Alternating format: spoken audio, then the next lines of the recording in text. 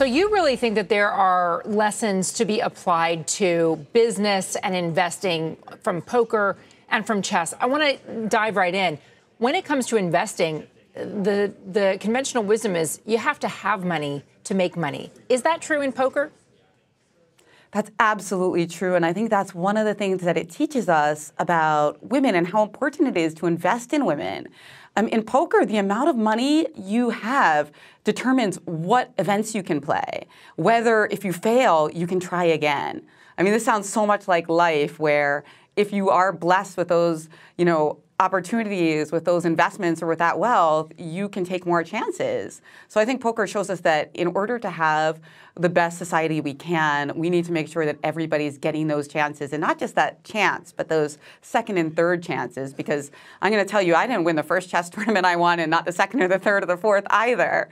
You really have to get a lot of iterations, a lot of reps in to find that success. The interesting conundrum of chess and of poker as well is that you can't just be thinking about the next move, that you have to imagine what your opponent is thinking and all the ways that the chessboard could change, or all the ways that other players could change the way that the game is unfolding in front of you. Talk a little bit about that strategy of thinking 3 or 4 or 5 steps ahead, and then balancing that with adaptability and flexibility if the way you've strategized it is not the way it comes through.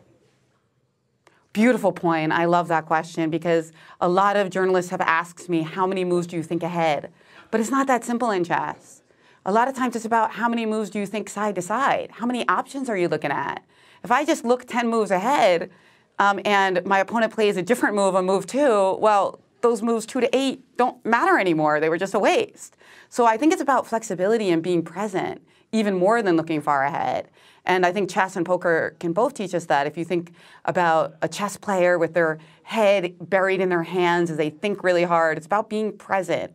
And that means about making the right move for right now, and being flexible and not necessarily trying to think as far ahead as much as look for potentially a move they didn't see right in front of you.